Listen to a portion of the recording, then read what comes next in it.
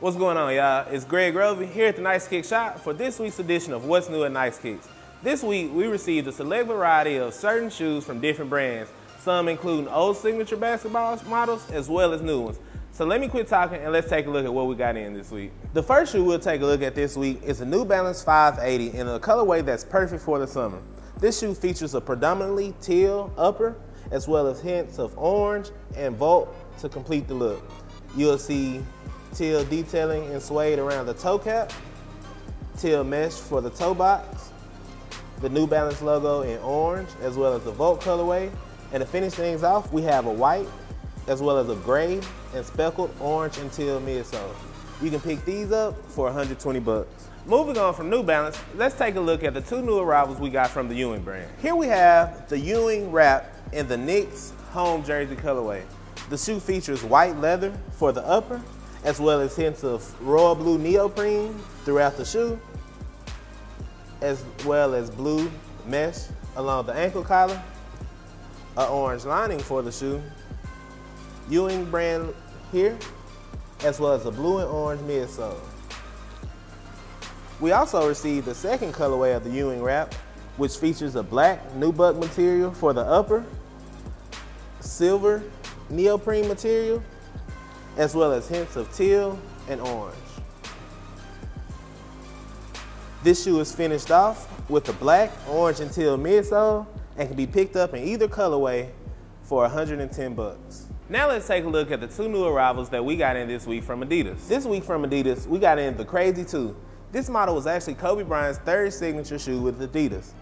Here we have it in the black and silver colorway. You'll see black leather, as well as black mesh material for the upper, as well as a 3M piping along the shoe, as well as on the back. You'll see the midsole comes up for added support around the foot, as well as a neoprene collar for that lockdown feel. Also along with Adidas, we have the Crazy 2 in the purple and white colorway. Similar to the black version, it's covered in all purple with purple leather here, as well as purple mesh on the mid foot with the white 3 stripes logo as an underlay, a white mesh tongue, as well as a black collar lining and black neoprene support. You can have your choice of either colorway of the Adidas Crazy 2 for 100 bucks. Now that we're done with Adidas, let's take a look at what Nike has to offer this week.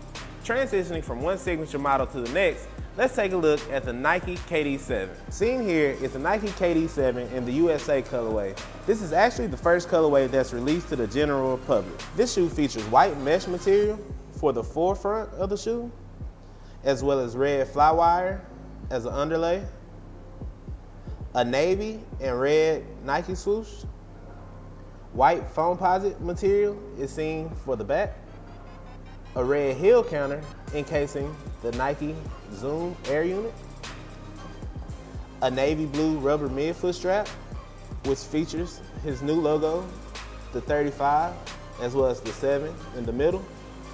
The tongue is featuring the red KD branding here,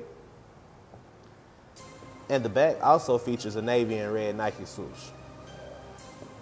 You can pick these up for 150 bucks. Sticking with the USA theme, this Air Force One low uses a printed material for the midfoot as well as the toe cap, which features a navy blue background with white stars. You'll also see the printed red and white striped leather for the heel counter. This shoe features a white tumbled leather Nike swoosh with a navy outline, as well as white leather for the toe panel. This shoe uses white laces, as well as a red nylon tongue with navy piping. It's finished off with a white midsole and a navy blue outsole. You can pick these up in very limited numbers for 90 bucks. To finish things out this week, we see the release of the latest colorway of the Nike Foamposite. Seen here, using all black Foamposite material for the upper, with hits of white leather for the eyelids, wrapping all the way until the heel. You'll see the classic penny logo branding here, as well as on the tongue. This shoe also utilizes a royal blue Nike swoosh, as well as royal blue piping on the pull tab. This shoe is finished off with a blue translucent outsole, as well as black and white carbon fiber. You can pick these up for 230 bucks. Now that we wrapped up another episode, let's take a look at what's on my feet this week. This week, I have on the Air Jordan Future in the black and white colorway. The Future is a pretty new model, but this colorway is always a classic that you can't go wrong with. Plain, simple, black and white color blocking, and it's easy to match up with pretty much anything in my closet. As always, I appreciate you guys watching the show and keep the comment section flowing.